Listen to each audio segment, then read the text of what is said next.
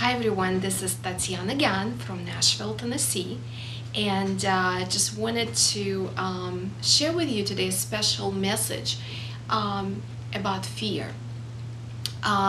Recently, I've read a story by Katie Frowling about her fears, and it really inspired me to share this with you about my fears, about fears of that kept me from moving forward in life. And I hope this message will inspire you.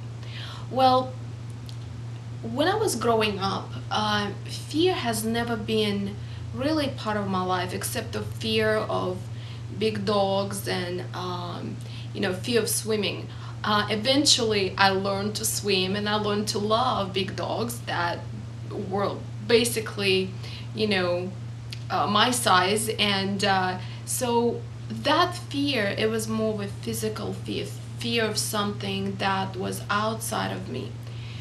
But the real fear that I experienced in life was when I came here to United States. And what I want to share with you is the fear that I had was the fear of my accent.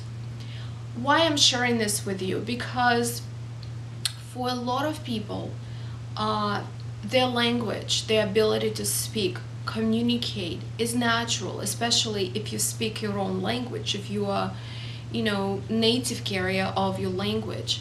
When a person like me comes from another country, we become very aware of what we say, how we say it. And actually started learning English since I was a child, since I was probably 10 years old, 19 years old. My mother was an English professor, and I used to read her books. And back then I didn't understand. I was pretending I was reading her English books and her literature.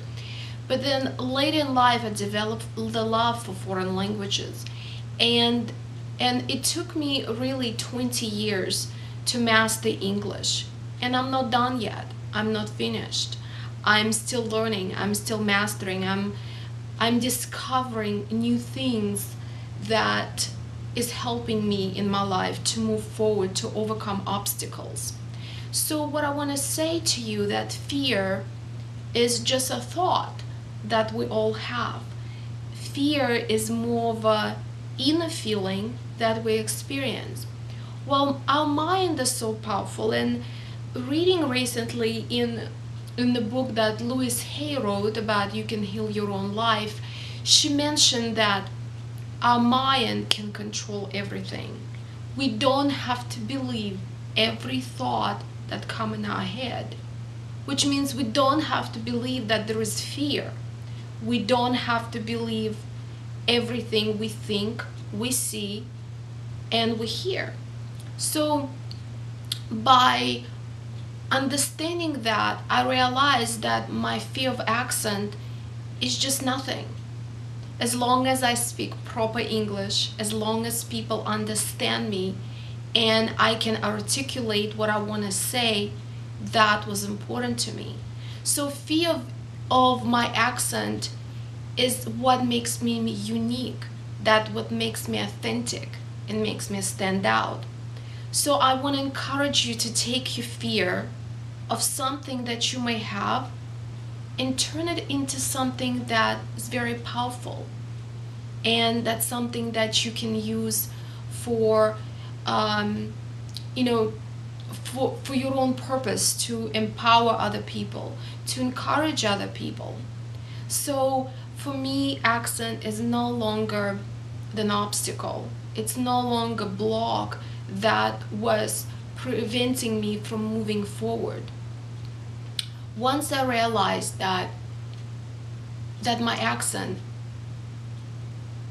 was something that actually my husband fell in love with, and if I didn't have an accent, probably, I wouldn't be married today for 13 years, because he said he fell in love with that accent. So find something that people can fall in love with, that you have, something you possess, something that's you. If it's your business, you will attract the right people because they will find your unique personality, unique qualities, your skills. don't let fear of what you have, of what you also don't have, prevent you from creating success, abundance, and joy in your life. Because as I said, fear is just a thought. So your mind can control that thought, and you can create the life you only want. So you're the actor on the stage of life, and I want you to create amazing life. You're the director, producer, and so I wish you the best and keep moving forward. Thank you so much. Bye-bye.